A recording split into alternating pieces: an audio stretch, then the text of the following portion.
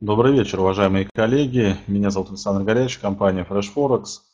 Сегодня мы с вами проводим вебинар «Референдум в Великобритании». Перед началом вебинара необходимо проверить качество связи. Если меня слышно и видно, поставьте, пожалуйста, плюсы в чат.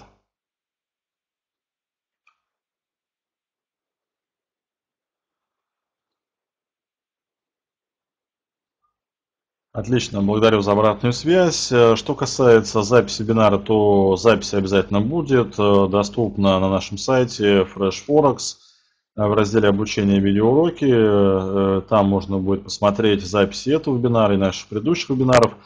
А сейчас мы начинаем наш вебинар. Благодарю еще раз всех за обратную связь. Сегодня у нас проходит референдум в Великобритании. Решают они оставаться в ЕС или выходить. Событие важное для всех финансовых рынков и в первую очередь для европейских рынков, потому что решается вопрос по Евросоюзу. И сейчас мы с вами поговорим о том, какие же последствия это может вызвать и как, самое главное, на этом можно заработать. Мы с вами собираемся для того, чтобы понять, как же нам можно заработать. И вот сегодня как раз рассмотрим все инструменты, на которых можно получить максимальный доход по этому событию. И начнем мы с предыстории, обратимся немножко к истории, почему же возник сегодня референдум, что послужило причиной.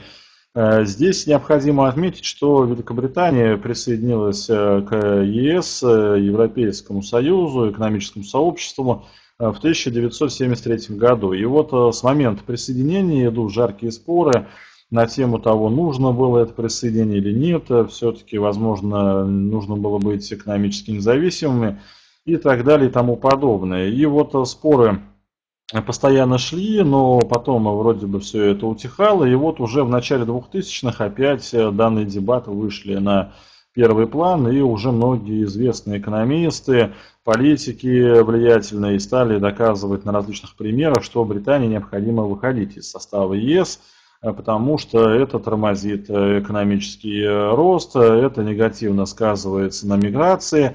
То есть пошла волна терроризма в начале 2000-х, там Аль-Каида и прочие ИГИЛы. И говорили о том, что необходимо границы закрывать, а то эти потоки и террористов, и беженцев, и так далее, все это наносит урон экономике Соединенного Королевства. Поэтому у нас и так Соединенное Королевство, там и Англия, и Шотландия, и Северная Ирландия, и Уэльс. То есть нам, в принципе, этого достаточно объединения, зачем нам еще с Европой объединяться.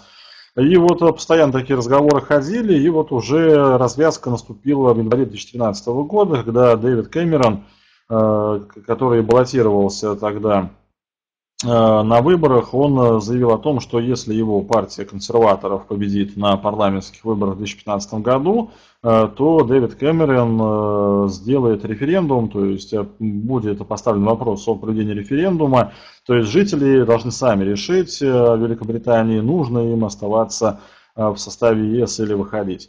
И в итоге в 2015 году прошли выборы парламентские в Великобритании, консерваторы победили, и Кэмерон свое обещание сдержал. И вот сегодня, 23 июня 2016 года, мы с вами видим, что референдум начался в 9 часов по московскому времени. Голосовать будут ровно до полуночи по Москве, после этого участки будут все закрыты, начнется подсчет голосов. И здесь... По информации предварительной будут предварительные итоги уже подсчитаны где-то около 6 часов утра по Москве уже завтра в пятницу. И вот официальные данные будут объявлены где-то около 9 часов утра по Москве, то есть тоже завтра в пятницу. И, соответственно, реакция будет на рынках, и вот о том, что это будет за реакция, возможно, и какие инструменты наиболее подходят для торговли, завтра уже получается, мы как раз с вами об этом поговорим. То есть сегодня, на мой личный взгляд, лучше ничего получается не делать, поскольку референдум – это вопрос неопределенный, мы с вами не знаем, какой будет в итоге результат, этого сейчас не знает никто, это будет только известно завтра утром. Поэтому здесь лучше всего дождаться официальных данных, потому что событие такое непредсказуемое, и уже после этого непосредственно можно будет торговать. И сейчас поговорим о соцопросах. Я думаю, все вы прекрасно слышали, что были такие соцопросы в Великобритании. Вот сегодня, даже в день референдума, был опубликован один такой соцопрос, это телефонный опрос. И он показал то, что 52% жителей Великобритании готовы остаться в Европейском Союзе. Это вот здесь мы видим на текущем графике самая верхняя строка, где 23 июня. June это английский, по-английски июнь, и remain это желают остаться в Евросоюзе, leave это желают покинуть Евросоюз. Соответственно, 48% настроены на то, чтобы выйти из состава ЕС. И вот эти опросы у нас появлялись уже с начала мая месяца, тогда было очень много шумихи вокруг этого. Сначала были в мае хорошие опросы, в начале мая, потом в конце мая плохие опросы, что вроде бы большинство за то, чтобы выйти из ЕС. Фунт вначале рос на хороших опросах, потом стал падать. И вот в последние вот буквально там неделю-полторы мы получаем большинство хороших опросов. И вот сегодня, причем никто сегодня вроде бы не ожидал, что будет опрос, думали, что будет такой день тишины, никаких там опросов публиковаться не будет в СМИ, но вот сегодня тоже такой опрос был опубликован днем, и реакция тоже на него была, вот фунт практически дошел до отметки на 50. Вчера также было два опроса, даже три опроса, даже получается не три, а 4 опроса вчера было, и два из них последних, вот, которые были позже всего опубликованы уже практически ночью, накануне, в среду, то здесь были данные тоже вроде как позитивные. Большинство жителей высказалось, больше 50% вот в одном из запросов, что необходимо остаться там в ЕС и так далее. И перед этим два опроса были негативны. Поэтому здесь получается вот целая такая порция опросов, то они хорошие, то плохие, рынок в итоге то рос, то падал. И здесь, в принципе, это вполне было ожидаемо, потому что рынку нужен был повод, и вот повод такой получил. В целом, что хотелось бы отметить, это эти все опросы, они в принципе особо ничего не значат, потому что вот, допустим, были у нас такие же опросы практически вот 2 года назад, в сентябре 2014 года, в Великобритании также был один из референдумов, и он был не во всей Великобритании, а в Шотландии. Тогда шотландцы подняли вопрос о том, нужно ли им оставаться в составе Великобритании. И там тоже было много число сторонников выхода Шотландии из состава Великобритании. И опросы поначалу показывали, что вроде бы растет число вот недовольных граждан, которые хотят выйти из состава Великобритании. И на этом фоне пара фунт-доллар у нас снижалась, причем снижалась очень сильно. Вот сейчас мы посмотрим с вами как раз этот график, немножко забежим вперед. И вот как раз здесь был референдум в 2014 году, и здесь на этом с вами графике мы видим, что пара фунт-доллар очень сильно снижалась. Референдум состоялся 18 сентября, это тоже был четверг, и вот сегодня тоже в четверг референдум проводят. Видимо, у них какой-то это избранный день, что в этот день референдумы проводить. И вот здесь мы с вами видим, что вот в середине графика у нас такое сильное падение было фунта. Как раз оно было связано с тем, что был рост вот числа желающих покинуть Великобританию именно в Шотландии, среди шотландцев. Фунт очень сильно падал, потом вроде бы вот где у нас область овальная синего цвета изображена на графике, это как раз вот день референдума и следующий день. И здесь в итоге мы увидели рост котировок, и на следующий день также рост был, длинная тень вверх, но в итоге вот свечка все равно у нас красная. Вот здесь вы где видите красную свечку в середине этой области обозначена, это как раз следующий день, то есть пятница. То есть вначале мы росли, там чуть более 150 пунктов, а потом уже во второй половине дня стали снижаться и, скажем так, стали фиксировать позиции, правила биржевое, покупай на слух, продавай на фактах, и вот уже стали продавать. Потом в понедельник опять у нас рост котировок был, и, возможно, как раз реакция такая же будет и сегодня, в принципе, потому что у нас растет пара фунт-доллар в последние дни. И если, допустим, Британия останется в составе ЕС, то получается, что завтра тоже получается где-нибудь в первой половине дня у нас будет рост до американской сессии, и потом, возможно, также снижение котировок, потому что завтра пятница, закрытие недели, выходные, и лондонская сессия закрывается в 18 часов по Москве, соответственно, вот под закрытие лондонской сессии вполне возможно будет фиксация, потому что больно сильно пара росла в последнее время. И здесь в чем-то есть и похожие тенденции. Вот с сегодняшней динамикой 2016 года тоже пара падала в мае сильно и в начале июня. И вот затем последние буквально полторы недели мы видим рост котировок. То есть еще недавно пара находилась на отметке 1.40. Это вот было у нас эта отметка 1.40 16 июня.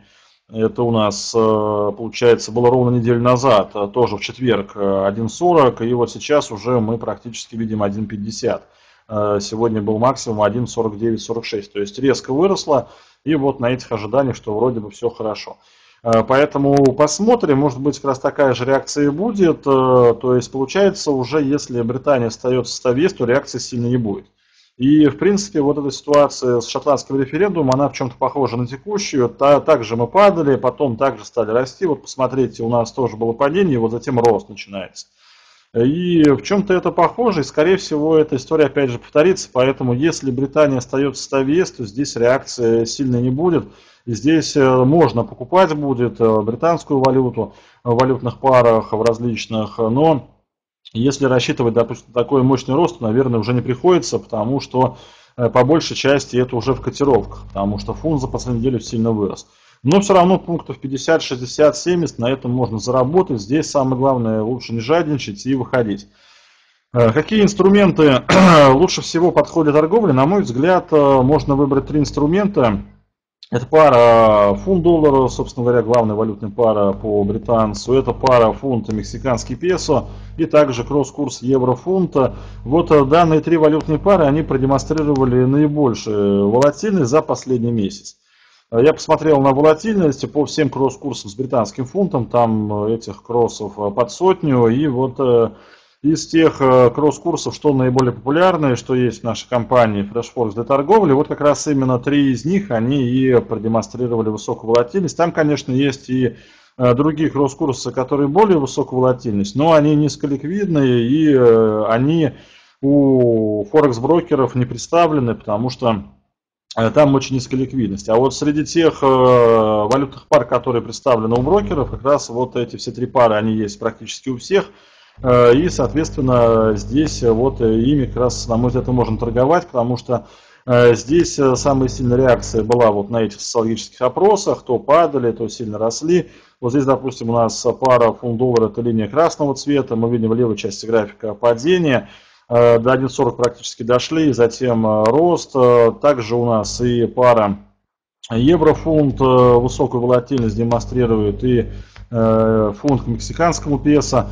И вот как раз получается по этим 3 валютным парам можно дать следующую рекомендацию по завтрашнему дню и вот на ближайшее время. Если у нас Британия остается в составе ЕС, то здесь можно покупать и take profit 50-70 пунктов, лучше больше не брать и позиции закрывать. То есть рост будет, как я уже говорил, где-то до Америки. Америка у нас открывается в 15 часов по Москве, либо мы до Америки порастем, либо еще чуть-чуть в Америку можем подрасти, и где-то вот уже Лондон закрывается в 18 часов, обычно за час до закрытия Лондона начинают позиции ликвидировать и идет откат. Поэтому где-то вот либо в 15 часов, либо в 17 часов можно ожидать отката, и, соответственно, поскольку мы посмотрели, что у нас было в прошлом по референдуму в Шотландии в 2014 году, тогда реакция была, и рынок, в принципе, настраивался на это в последние дни. Тогда тоже прямо вот перед референдумом, накануне в среду, был такой финальный это соцопрос. И до этого, получается, вроде бы там то большинство было, что выходить из состава Великобритании, потом примерно поровну. И вот за день до референдума, значит, в среду, 17 сентября 2014 году, финальный такой опрос, что 51%, значит, за то, чтобы остаться, 49 против, и вот вроде бы все уже поняли, что, наверное, это такая точка. Стали британцы покупать, и потом итоги официальные, что Шотландия остается, еще подросли, и потом уже стали падать. Поэтому здесь, скорее всего, все повторится, потому что в целом, в принципе, если Британия остается в составе ЕС, то у нас ничего не меняется. Сейчас Британия в составе ЕС, поэтому если она останется, то здесь для рынка никакого позитива нет, потому что Британия и так в составе ЕС, и это позитив, поскольку убираются риски, но рынок уже растет последнюю неделю, британская валюта по отношению к конкурентам, то здесь уже получается позитив-то практически весь в котировках, но все равно еще реакция, на мой взгляд, будет. Поэтому здесь, получается, можно ожидать вот такого небольшого роста. А вот если Британия выходит из состава ЕС, завтра, допустим, где-то около 9 по Москве, нам говорят, что все, там большинство все-таки за то, чтобы выйти, тогда здесь уже неожиданность для рынка, и тогда реакция будет сильная, тогда мы увидим сразу гэп, и гэп очень сильный вниз. Маркетмейкеры сразу же рынок будут открывать с гэпом, потому что это большие риски, и здесь все дилеры будут как раз эти гэпы рисовать в банках, и здесь получается, что даже если вот гэпы мы увидим, а мы, скорее всего, и увидим с высокой долей вероятности, то все равно мы эти гэпы сразу закрывать не будем и дальше посыпемся вниз, потому что это коллапс такой краткосрочный, это паника на рынках, и мы увидим сильный гэп вниз, и все равно дальше рынок будет давить вниз. Поэтому здесь уже реакция будет более сильная, потому что никто этого не ждет. И плюс фунт очень высоко торгуется сейчас, то здесь можно смело продавать будет и пунктов 300 поставить take profit. Реакция будет сильная, мы в пятницу будем падать и в понедельник, и во вторник, и в среду, и так далее. Вполне возможно, даже мы падать вообще будем в течение всего лета с небольшими коррекциями вверх. Поэтому здесь можно будет продавать как краткосрочно, там на 1-2 дня, так и среднесрочно, прям до конца лета можно будет шортить, и мы будем падать, потому что это фактор негативный.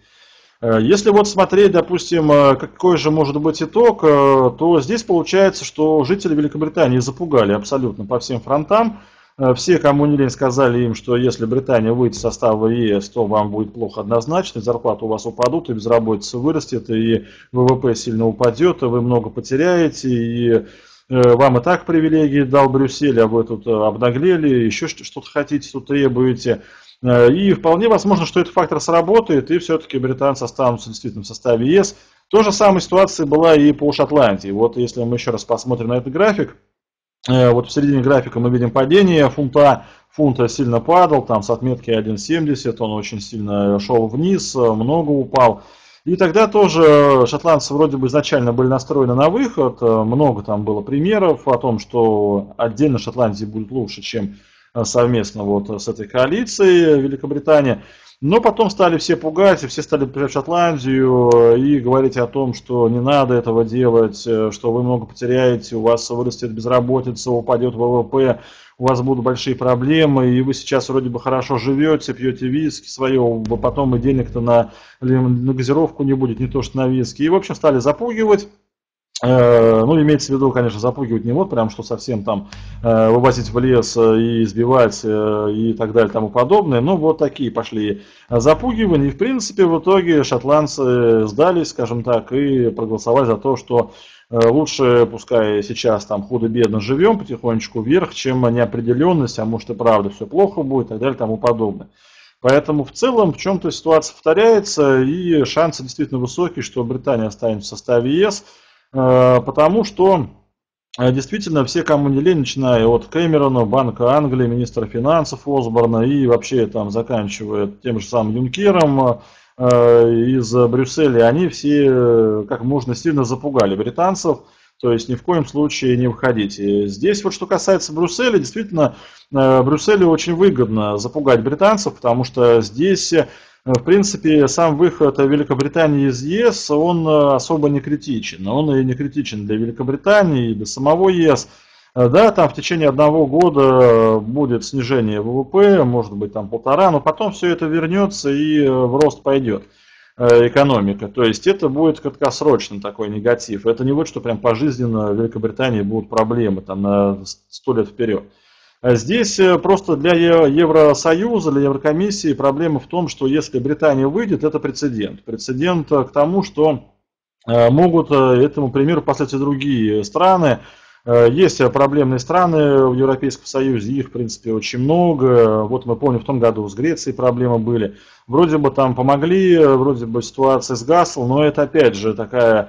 Помощь-то разовая, то есть, грубо говоря, у больного рака, и ему там лекарства небольшие дают, он вроде бы себе жизнь продлевает, но в целом диагноз ясен. То есть этот больной умрет. То же самое, вот если перевести такую терминологию на Грецию, здесь то же самое. У страны большие проблемы, и здесь эти проблемы практически уже никак не решить цивилизованным способом.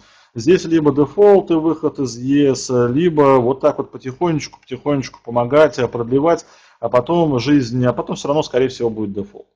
И где гарантия, допустим, что та же самая Греция опять там что-нибудь начнет требовать для себя каких-то привилегий, иначе скажут, мы тоже выйдем. Потом есть страны Португалия, Ирландия, у которых тоже проблемы. Есть даже благополучные страны, которые входят вот в великолепную пятерку еврозоны.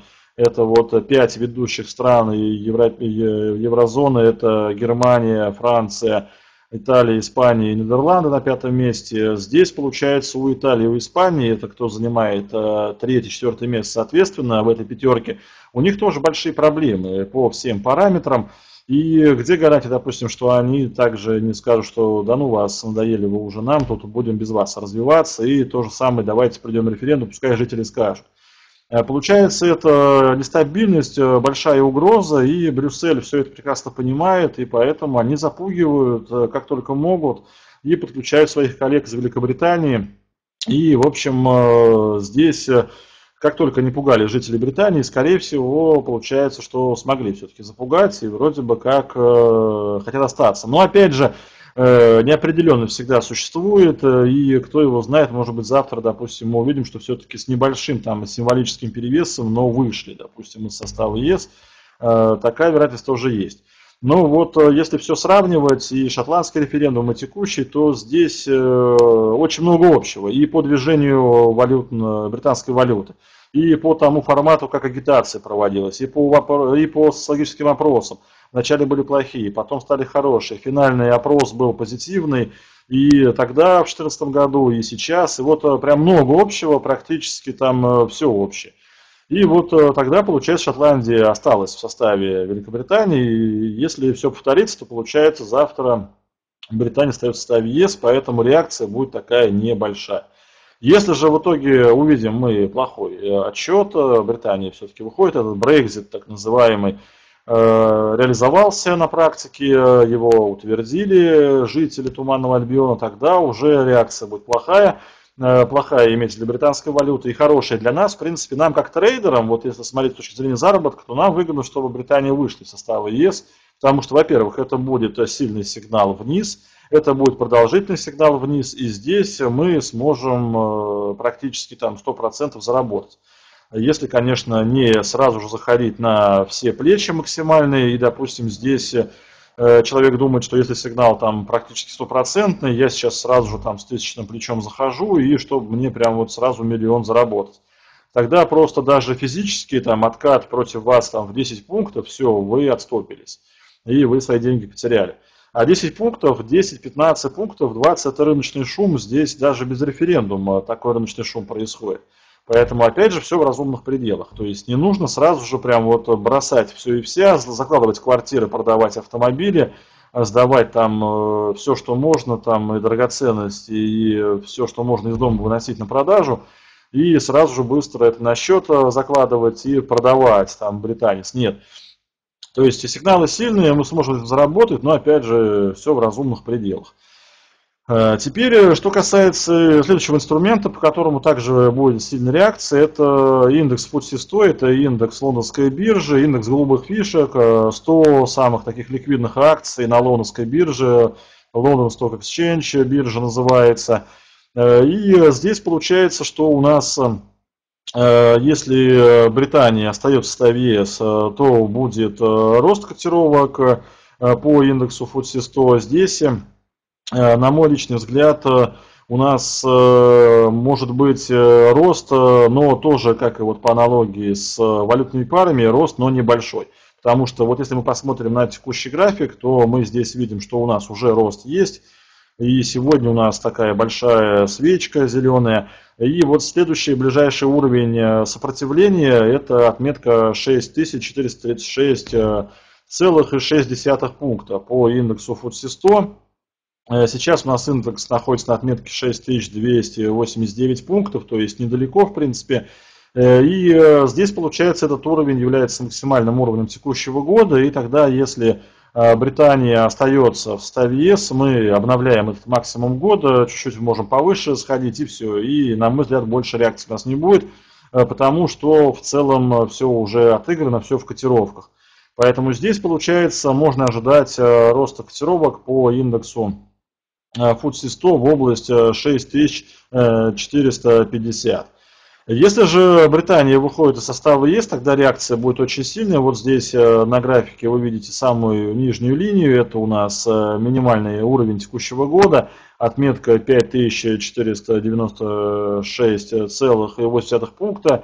Это очень низкий уровень. И FTSE 100 будет тестировать этот минимальный уровень. Обязательно будет тестировать, потому что это плохо для фондового рынка.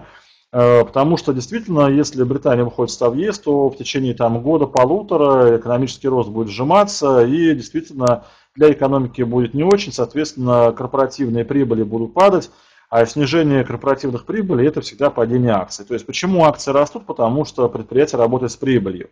Если предприятие работает с убытком, то акции снижаются, поэтому здесь будет снижение прибыли, соответственно, и снижение фондового рынка, поэтому здесь реакция будет более сильная, и, соответственно, здесь получается вот такой уровень.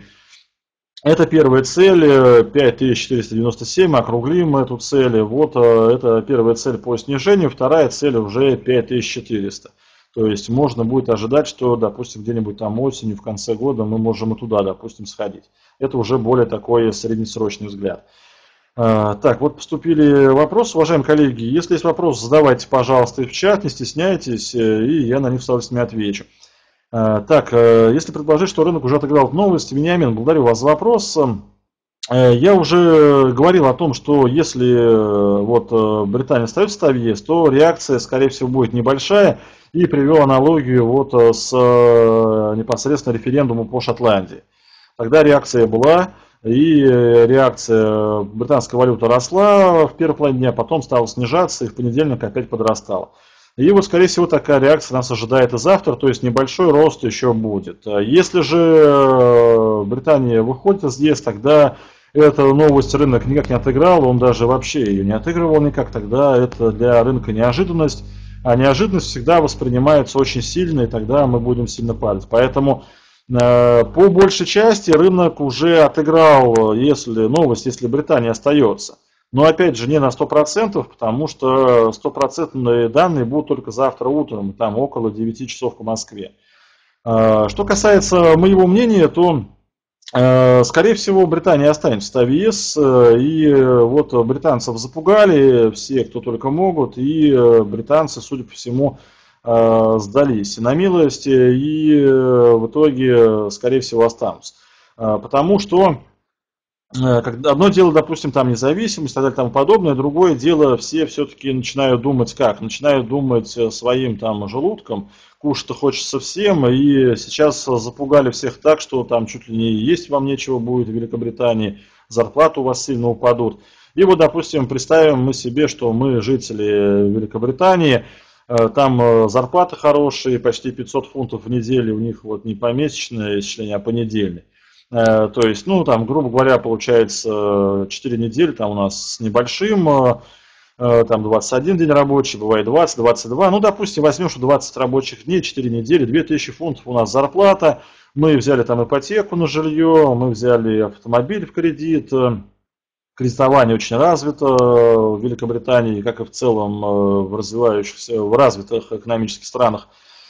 Там и ставки низкие, и доступные, и, соответственно, почему бы не взять, допустим, там кредит под 1% годовых. Я думаю, если бы вот мы, живя в России, на Украине, в Казахстане, имели бы такие ставки 1% годовых, там, ну, допустим, если мы уж совсем плохие заемщики, там у нас нет ничего, кроме справки из больницы, ну, допустим, нам дают там, ну, 3% годовых, там, 3,5%. Все равно это очень хорошие ставки, что для ипотеки, что для автомобиля.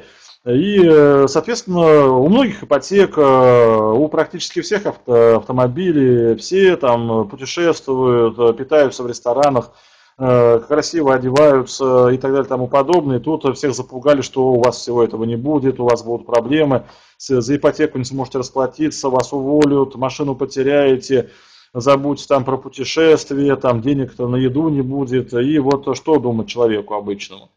обычный человек, который живет так, чтобы все свои потребности удовлетворить, и больше ему ничего не надо. Ведь мало кто задумывается о том, что там независимость получим, там хорошо это будет или там плохо это будет. Ведь это об этом мало кто думает. Народ думает о том, вот как хлеба и зрелищ добыть, и больше ему по большей части ничего не надо. Конечно, я не за весь народ говорю, но это по большей части, и это не только в Великобритании, это вообще везде, в любой стране мира так устроен человек, такая вот психология человека. Поэтому, когда людей запугали, то здесь, естественно, люди все прикинули в голове, это действительно такое может быть, и зачем мне это надо? Я лучше тогда пойду и проголосую, чтобы остаться в ЕС, не хочу я ничего этого терять и так далее и тому подобное. Поэтому вот так запугали шотландцев, и шотландцы в итоге остались. И вот сейчас все то же самое повторяется и с Великобританией, и вот, судя по всему, мы как раз такой же исход и видим. Так, значит, вопросов больше нет. Тогда рассмотрели мы пару, в смысле британскую валюту, вот три кросса, еще раз повторю. Высокую волатильность в последнее время показывали евро-фунт, фунт-доллар и также фунт к мексиканскому песо. И вот по индексу FTSE 100 сказали, что если остаемся, то небольшой рывок вверх. Вот здесь на правой части графика стрелка черного цвета. То есть мы немножко обновим, на мой взгляд, максимум текущего года и все. Потому что, в принципе, дальше особо расти уже некуда, потому что ничего пока хорошего такого от этого нет, что Британия стоит в составе ЕС, в принципе. Это просто уйдет фактор неопределенности. А вот если все плохо, тогда мы уходим ниже минимумов текущего года, которые у нас в январе-феврале были образованы. Так, то, что напугали, это одна сторона, а что от людей простых не зависит по отчету голосования, и выйдет все-таки... Так, Александр, благодарю вас за вопрос. Ну, здесь, вы знаете, что касается подсчетов, то мы с вами никак не можем это проанализировать, проконтролировать. Подсчеты везде по-разному. Я думаю, что подтасовывают везде, ну не только, допустим, там вот у нас в России, когда был Чуров, там главой ЦИК, было даже такое выражение «Спасибо деду за победу», когда там, знаете, были такие цифры очень хорошие, и сам Чуров говорил, что вот мы подсчитали, что Единая Россия победила, там и так далее, и тому подобное. То есть, в принципе, никто даже не скрывает, что в России подтасовывают. Но я думаю, что, в принципе, подрисовать любят везде. Посмотрите также на Соединенные Штаты, вот, допустим, по статистике, даже по Китаю. У Китая вот независимые экономические агентства различные, там тоже сам Market Economics, там рисует плохие цифры. Есть индекс Baltic Drew, который фрахт отслеживает по всему миру, 20 торговых маршрутов, там тоже показывает, что в Китае все плохо. Получаем китайскую статистику от официальных данных, там у них все в принципе неплохо. То есть, поэтому здесь мы с вами никак тут ничего не можем. Здесь, если захотят подрисовать, то подрисуют. Поэтому, может быть, даже, допустим, и большинство проголосует против. Но если надо подрисовать, чтобы за, могут подрисовать, что за. Тогда окажется, что большинство за. Ну, опять же, мы с вами этого ничего не знаем, можем гадать, будут там заговоры, не будут заговоры. Это все вторично. Нам, в принципе, важно что? Нам, в принципе, важно получить результат и после этого уже этот результат отыграть. И я говорю о том, что если результат будет плохой, то здесь более сильные сигналы, более сильное движение, более продолжительное по времени. И завтра падение, и в понедельник, во вторник и так далее. Вот, в принципе, что нам здесь важно. Что касается, что можно ожидать от евро-доллар, то здесь евро-доллар также в моменте сходит вверх. Но, на мой взгляд, также не намного, потому что, в принципе, это позитив, потому что ЕС опять единый нерушимый. То же самое, вот и пара фунт-доллар вверх сходит, допустим, и фунт там, к мексиканскому песо, и вот евро-доллар также немножко вверх сходит. Но вот если сравнивать, где лучше торговать, тогда получается лучше торговать фунт-доллар, чем евро-доллар. По евро-доллару реакция может быть даже еще меньше, там пунктов, допустим, 30-40 и не больше. И поскольку мы, скорее всего, это движение пропустим, то есть появились результаты, рынок сразу резко сходил там пунктов на 50 вверх, и здесь может быть дальше движения это и не быть. А скорее всего это движение мы пропустим, потому что реакция будет быстрая и молниеносная. Так, как уберечься от ложной пилы? Роман, говорю вас за вопрос. Что касается пилы, то пила будет только, получается, у нас в одном случае это когда вот до официальных данных. Здесь рынок может туда-сюда дергаться, а потом уже либо вверх идем некоторое время, либо сильно вниз и очень долгое время. Поэтому здесь, в принципе, пилы быть не должно. Пила, она у нас вот и сейчас в том числе, мы вполне ее можем наблюдать, и вверх, и вниз скачут котировки. Вот сейчас пила, поэтому сейчас получается, чтобы от нее уберечься, торговать не нужно эти инструменты и все. И также хотелось бы поговорить еще об одном инструменте, который имеет прямое отношение и сильное отношение к референдуму текущему. Это акции банка Barclays. CFD на данной акции можно торговать в нашей компании FreshForex. И этот банк, он не просто так банк, он один из ведущих маркетмейкеров на валютном рынке Форекс. Третье место он занимает среди маркетмейкеров по обороту. Там первое место немецкий Deutsche Bank, второй американский Citibank.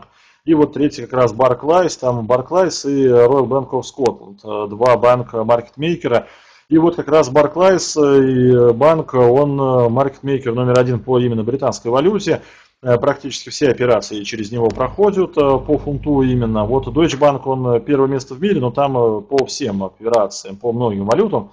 А вот именно по фунту котировки выставляют Barclays и много клиентов у него, крупных именно у этого банка. И здесь необходимо отметить, что этот банк у нас и маркетмейкер по фунту ведущий, и также является крупнейшим финансовым судом Великобритании, и, соответственно, вот референдум также окажет влияние на котировки акций данного банка. Если Британия остается, то это небольшой позитив, если же Британия выходит, то для банка это большие проблемы. Причем здесь вот хотелось бы отметить, что если вот сравнивать с индексом FTSE 100, то, на мой взгляд, Barclays будет падать больше, чем индекс. И вот если, допустим, Британия выходит из состава ЕС, и перед нами, допустим, стоит вопрос, что же выбрать вот, среди фондовых инструментов FTSE 100 или Barclays, я бы лично продавал Barclays, потому что у данного банка проблем очень много. И если Британия выходит из ЕС, то эти проблемы наваливаются снежным, и здесь для банка вообще, ну, не катастрофа, но проблемы колоссальные. Колоссальные проблемы вызовут колоссальное падение цен на акции, и, соответственно, зашортив, можно будет на этом неплохо заработать. То есть акции Barclays в случае, если Brexit станет Брекситом, пока вот только эти все разговоры, Brexit, не Brexit, будет, не будет, опрос там хороший, опрос плохой. Но вот если это Brexit, все-таки окончательно Brexit, все, завтра нам финально об этом скажут, то акции Barclays рухнут, и они будут падать быстро и долго, и сильно. И у нас будут такие движения. Акции будут падать хуже, больше, чем рынок. Допустим, рынок может упасть на 5%, Barclays процентов на 10 точно упадет. Если рынок упадет на 10%, Barclays на 20%, то есть раза в два будет выше реакция, чем по рынку. И сейчас я объясню почему. Вот здесь у нас график с вами, это выручка и чистая прибыль Barclays. Данные с 2012 по 2015 год, за последние 4 года, и здесь мы видим, что выручка снижается у данного банка. Снижение выручки – это плохо. А еще хуже – это снижение прибыли. И вот здесь по чистой прибыли у Barclays вообще отрицательные такие результаты. Здесь, если посмотреть, что касается вот именно данного банка, то здесь в 2015 году чистая прибыль составила минус 49 миллионов фунтов, то есть не было чистой прибыли, был убыток. Убыток почти на 50 миллионов фунтов. В 2014 году была прибыль 76 миллиардов фунтов, в принципе немного. Немного потому, что выручка составила 32,2 миллиарда фунтов. То есть от такой высокой выручки такая смешная прибыль всего лишь 76 миллионов фунтов. В 2013 году здесь уже результаты были получше, 540 миллионов фунтов стерлингов, чистая прибыль, то есть чуть больше, чем полмиллиарда. Это, в принципе, неплохо. А вот в 2012 году был провал по результатам, здесь убыток составил 624 миллиона фунтов. И если вот все это суммировать за 4 года, то у банка прибыли нет, у банка убыток. И здесь получается, что выручка падает. За 4 года у банка убыток, и здесь вот за этот период убыток составил 57 миллионов фунтов за 4 года. То есть 4 года банк работал и за 4 года ничего не заработал, наоборот потерял. 57 миллионов фунтов. Это результаты общие по всей группе Barclays. В группу входит и кредитование, и инвестиционный банкинг, это вот проведение IPO, там, размещение облигаций, корпоративных, государственных. Это называется андеррайтинг, когда какой-то финансовый институт выступает посредником и проводит размещение там среди своих клиентов. А клиентов у Barclays очень много, и вот различные компании и государства в целом обращаются к банку, чтобы вот разместить облигации. И банк за это получает денежку, комиссию свою. Плюс также это вот операции от валютного рынка, инвестиционный блок, различные акции, деривативы, товарный рынок. Вот вся вот эта группа Barclays, она за 4 года получила убыток 57 миллионов фунтов. То есть это хорошо, это, конечно, плохо. И если Британия выходит из ЕС, это вдвойне плохо, потому что убытки будут расти. Раз убытки растут, то стоимость акций падает. И наоборот, если растет чистая прибыль, то стоимость акций растет.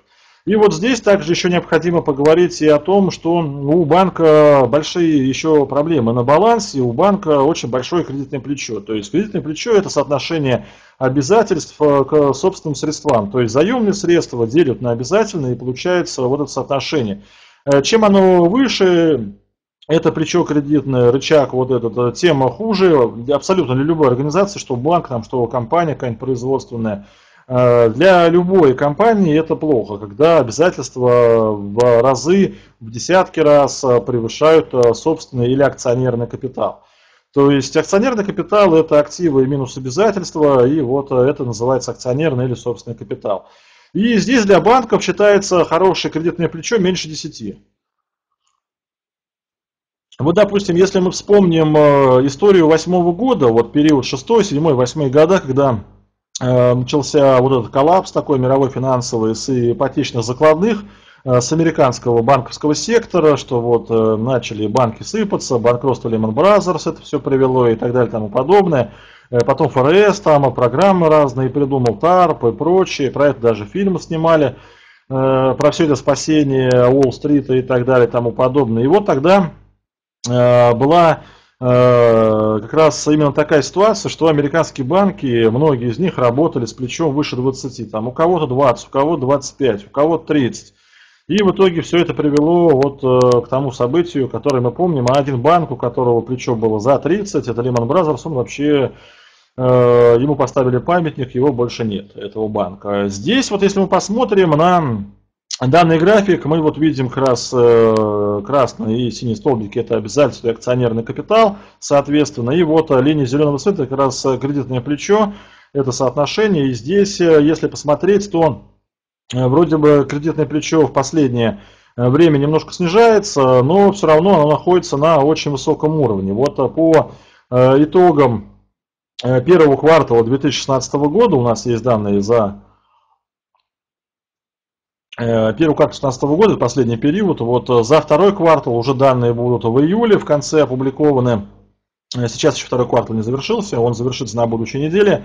И вот в первом квартале 2016 года кредитное плечо у Barclays было 19, в конце, по итогам 2015 года 17,7, а вот в 2012, 13, 20, 12, 13, 14 годах кредитное плечо было больше 20. Вроде бы немножко снизилось, было больше 20, вот допустим в 2012 году плечо было 28,5. Приношу свои извинения. Сейчас в первом квартале 2016 года плечо 19, вроде бы это лучше. Но это лучше, но это опять же выше, чем 10. Все, что ниже 10, это считается хорошо, это считается консервативно, и для банка это хорошая устойчивость. Вот, допустим, в России есть такой банк, Сбербанк, самый большой. В России банк самый большой, в Восточной Европе банк, хороший, работает с прибылью. У него кредитное плечо 9. Вот 9, и нормально банк работает, зарабатывает хорошую прибыль, там 220 миллиардов рублей в 2015 году, хорошие деньги. Допустим, это если там перевести на фунты чуть более 2 миллиардов фунтов, только за один год заработал банк, Сбербанк. А мы видим, что Barclays за 4 года вообще ничего не заработал, даже потерял 57 миллионов фунтов. И получается, поскольку здесь кредитное плечо очень высокое, 19, то это для банка чревато различными проблемами. Какие здесь могут быть проблемы? Здесь проблемы могут быть такие, что придется активы списывать, и активы придется списывать, и просто не хватит денег в акционерном капитале, чтобы поддерживать нормы регулятора. Банк Англии, как центральный банк, он выставляет нормы для всех коммерческих банков, то есть там капитал должен быть на определенном уровне. Там есть различные нормативы, и если у банка начнутся проблемы, то эти активы придется списать, то есть просто мы их потеряли и все, удалили их с своего баланса, и тогда эти проблемы придется восстанавливать из акционерного капитала, тогда просто капитала может не хватить. И тогда уже начнутся проблемы очень большие. Могут ли быть списаны активы? Вполне могут. Если Британия выходит из ЕС, здесь начнутся различные проблемы в финансовом секторе, и тогда пострадают в большей степени те компании, у которых высокое кредитное плечо. К числу таких компаний относится и банк Barclays, поэтому данный банк будет падать больше, чем рынок. Наверное, раза в 2 точно больше, чем рынок. Если рынок упадет FTSE 100 на 10, то я думаю, Barclays на 20% смело упадет, а может даже и больше. Поэтому здесь также можно будет зашортить акции Barclays, CFD на акции, я уже говорил, есть наша компания Fresh Forex. И здесь минимум текущего года у нас по акциям Barclays, эта отметка была у нас в марте 8,19. И здесь, получается, мы пойдем сначала тестировать эту область и затем уже опустимся ниже. На мой взгляд, мы уйдем ниже 8, поэтому здесь первая цель это будет 8, и вторая цель это будет 7,5. Вот две такие цели по акциям Barclays. Если же у нас Британия остается в составе ЕС, тогда вроде бы, может этот вопрос, тогда, наверное, можно купить. Нет, на мой взгляд, покупать не надо.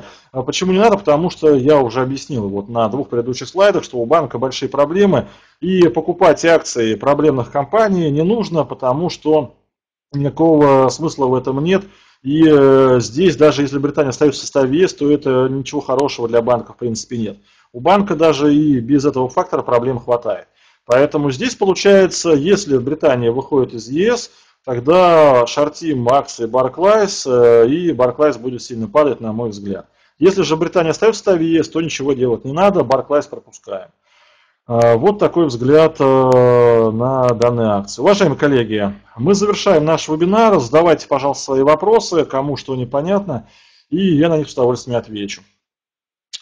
Так, Лондон финансовый центр, им нужна самоизоляция. Вениамин, благодарю вас за вопрос.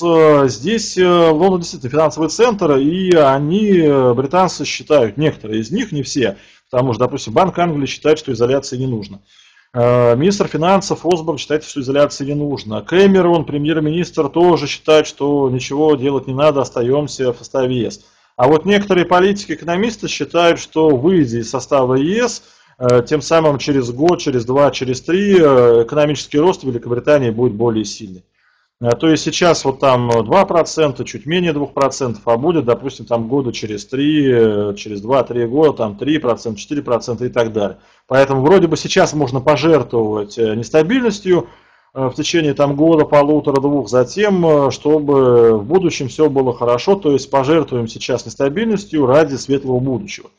Вот об этом говорят некоторые экономисты, некоторые чиновники, политики, и вот некоторая часть жителей также считает. Вот здесь такая ситуация.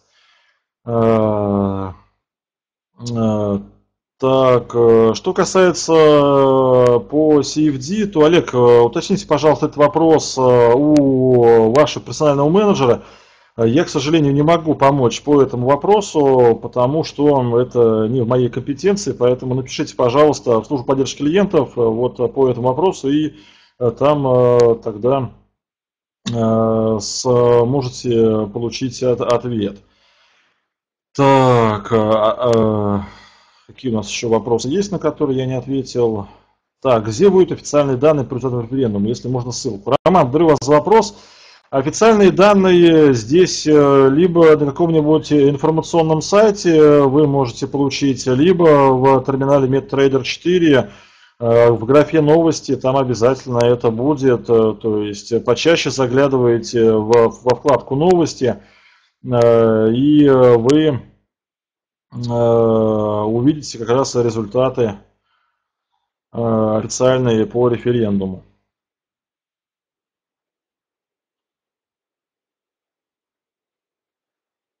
Так, если вопросов больше нет, благодарю всех за внимание. Желаю всем завтра, получается, мы завтра ждем утром результатов и уже торгуем. Завтра желаю всем успешной торговли по тем инструментам, о которых мы сегодня поговорили.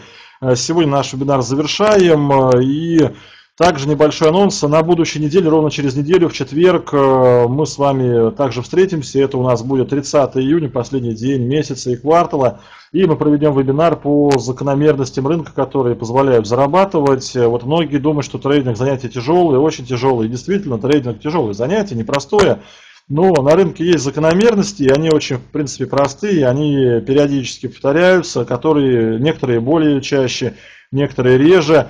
Но закономерности такие есть, которые позволяют зарабатывать. И вот о том, что это за закономерности и как они нам могут помочь в нашей торговле, мы как раз и поговорим ровно через неделю, в четверг, а также в это же время, в 17 часов, начнем наш вебинар. А сегодня вебинар завершаем.